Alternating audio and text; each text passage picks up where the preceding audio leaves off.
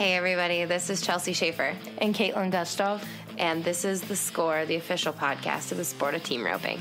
This is the Team Roping Journal's semi-weekly podcast highlighting the team roping industry's top talents and influencers through stories that inspire and connect ropers. We sit down with ropers from the professional ranks as well as industry icons and producers to delve into topics that make the team roping world tick.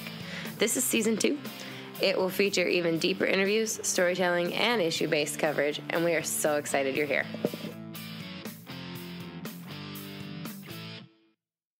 Hey, Kaitlin. Hey, Chelsea. Hey, everybody. This is a calm week on the short score. So calm this week. I'm excited. So the big news that we're going to cover this week on the short score, some circuit final stuff, as well as the horses of the year. So let's do quick, give me the circuit finals information. What do we need to know? As of last weekend, they finished up with the Badlands Circuit, the Turquoise Circuit, and the California Circuit. I know Kendra Santos was at the California Circuit Finals all weekend. She was sending us in videos. Going in, we'll start with the California Circuit Finals. Winning the average at the Circuit Finals was Doyle Hoskins and Monty Joe Petska. They were 19.5 on 3 head, and that paid $3,166. And we know just Kendra had posted some photos, so we know who won the year end in that circuit, and that was Junior D's and Nano Garza. We stay tuned later for full earnings and results. Yeah, they had a good circuit finals and kind of came from behind. They weren't leading it going in. So that's cool. Guys, like I said, the PRCA, or like Kaitlin said, the PRCA hasn't fully updated all their circuit standings yet as of the time that we're recording this. So we'll let you know who won the circuit finals, and we'll tell you as much as we can.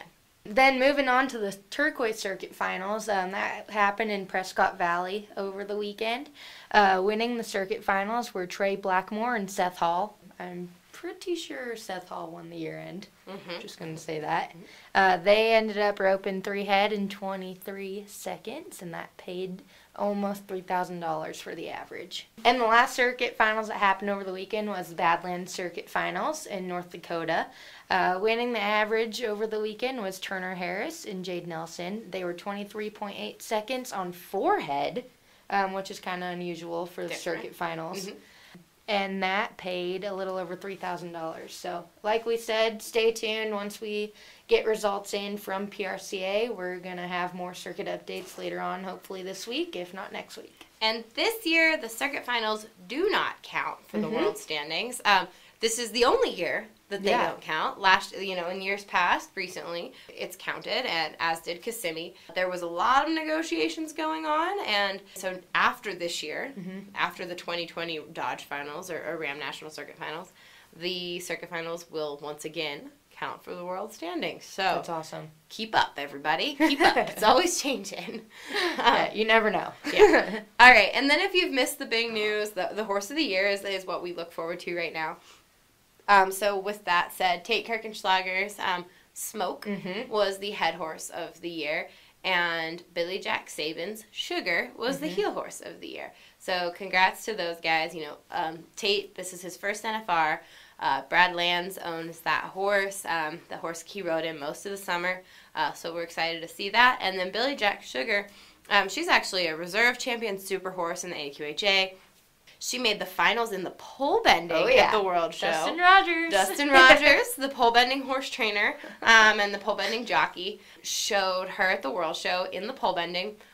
She also won a little bit with the other guys. I know the pole bending, they would be pretty upset if I just said that was her biggest cred, but she did really well in the calf roping and the heeling too. She was world champion in the heeling. So now she is owned by Dixon Flowers Quarter Horses, and they won the Horse of the Year title with her. So Billy Jack just missed the finals. He got his partner T-weighed in. But, congratulations to those horses and their connections. Excited to see at least Smoke at the NFR this year. I know, it's funny, Lane Ivy rode Tate's horse last year at the NFR, the black horse that, I don't know if Lane will let him borrow that horse back or if he's going to ride Smoke. I haven't asked Tate what his plan is yet. So stay tuned for more updates as we prepare for this year's finals. Yes, we've got lots coming up.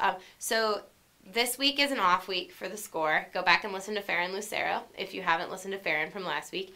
That was a really popular episode, which I like Farron. It surprised me that it was as popular as it was, but apparently Mr. Farron is everybody's favorite personality at the roping, so you guys all like that interview. Now, next week, I am going to the American Rope Horse Futurity World Championships. But I'm going 2 days early, and I'm going to spend 2 days driving to everybody's house, sitting down with them in their living room, and talking to them for this podcast. So we've got interviews with Clay Tryon, Gary Pointhrist, who Gary is the one who developed the whole number system with Denny Gentry and developed all the computer analysis. So I'm super excited to talk to him about all of the new things that they've got coming out, and then all the team roping history that he knows that nobody else does. And then we're going to go into Trevor's. We are going to go to Turtle Pals and catch up with Turtle. There's going to be some really cool interviews that come out of this. Joseph Harrison, of course, find out a little bit more about what his plan is for next year and everything like that. So stay tuned. Also stay tuned for all the stuff from the Rope Horse Futurity. And then in the meantime, on the short score is going to be another read article. Chelsea read it herself with the Justin Cunningham story. Yes, it's a story of the roper that we lost away too soon, and it was one of the articles that I've written that meant the most to me over the years. And so in case you haven't read it online, I don't know, we've probably got 30-some thousand views of that story online, but if you haven't read it, in print, you can listen to it next week on the short score. Yeah, and let us know how we're doing. Let us know if you love those online articles that are read to you. You don't have to read them. Leave us a rating and review. Yep, absolutely. All right, thanks, guys. We hope you guys have a great week, and we will talk at you soon.